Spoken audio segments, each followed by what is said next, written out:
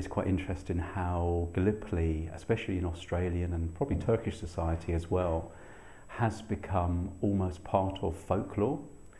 And that's been sort of handed down from generations, originally from the veterans who served in Gallipoli and survived, or letters home we find in personal collections and museums.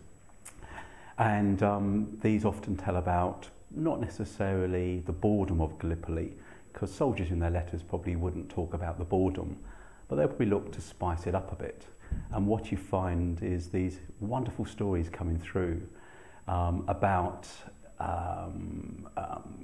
anything from sniping, not necessarily male snipers, women snipers.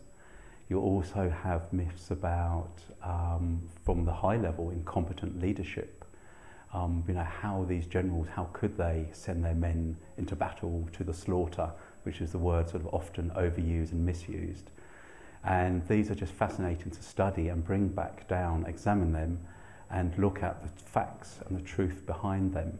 And as you say, when we're on the battlefield, looking at the ground, and from the ground is a fantastic place to really tell the real story, when people can feel it, the experience, and look around, smell it and hear it, and then relate the true stories to debunk the myths that have been around for many, many years.